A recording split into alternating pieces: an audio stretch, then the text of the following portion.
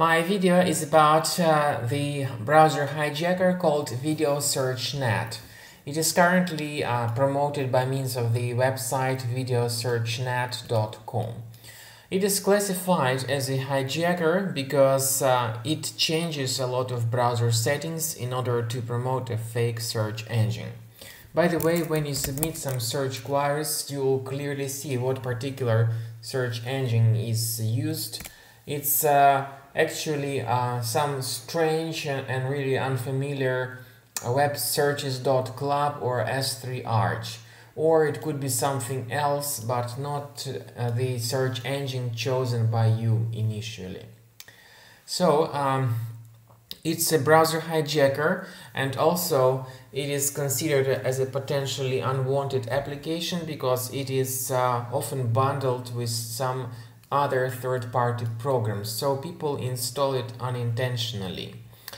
Browser hijackers usually target popular browsers with large user bases. They assign the address of a fake web searchers as browser homepage, default search engine, and the new tab window URL.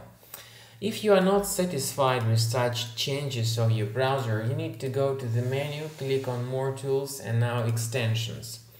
Now you need to look for any suspicious extensions here. You need to disable and remove them. Well, simply disabling the extension is sufficient enough. Be careful not to remove other extensions that are decent. And I would also recommend that you perform the additional checkup of your Mac with Combo Cleaner Antivirus.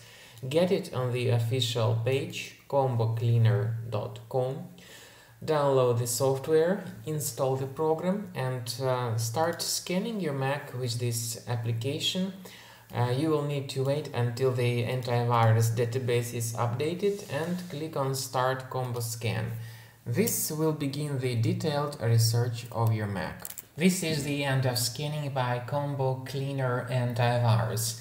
After the scanning is completed, you will see the detailed report about the status of your Mac. You may go to the antivirus area and click on Review Results.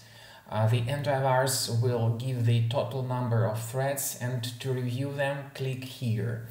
Now the program will show you the name of each specific threat, and what's very important, it will also show you its exact location.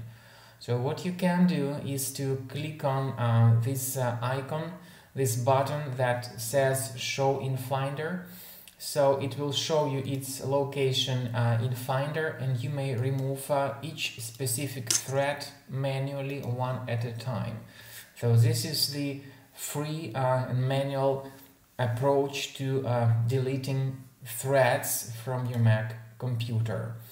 And once all these threads are deleted manually, the problems with your Mac should be fixed. Or you may consider deleting these threads automatically. However, this can be done only with the premium version of the program.